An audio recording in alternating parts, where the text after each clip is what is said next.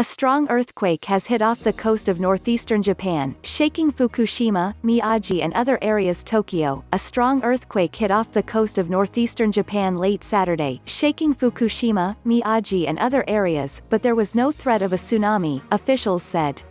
Tokyo Electric Power Co. said there were no irregularities at the Fukushima Dai-ichi nuclear plant, which experienced meltdowns following a massive quake and tsunami 10 years ago. There were no immediate reports of irregularities from other nuclear plants in the area, such as Onagawa or Fukushima Dai-ni, government spokesperson Katsunobu Kato told reporters.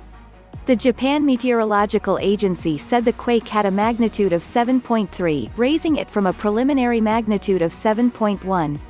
Tokyo Electric Power Co. said that some 860,000 homes were without power as a result of the quake, but electricity was gradually being restored, according to Kato. Kato said there was no danger of a tsunami from the quake. He said that some trains in northeastern Japan had stopped running, and that other damage was still being checked.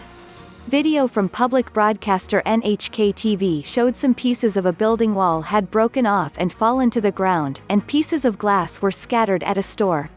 Items fell off shelves because of the shaking, NHK said. NHK aerial footage showed a portion of a highway blocked by a landslide in Soma, a city in Fukushima prefecture. The extent of damage from the landslide was not immediately clear, Kato said. He said there were several reports of minor injuries from the quake, such as a man getting hit by a falling object. The Japan Meteorological Agency said the quake was centered about 55 kilometers (34 miles) beneath the ocean, changing it from the earlier estimate for 60 kilometers (37 miles). Prime Minister Yoshihide Suga headed into his office immediately after reports of the quake, and a crisis center was set up there. He said there were no reports of major injuries. "We will continue to respond, putting human lives first," Suga told reporters early Sunday. The shaking was felt in Tokyo, to the southwest.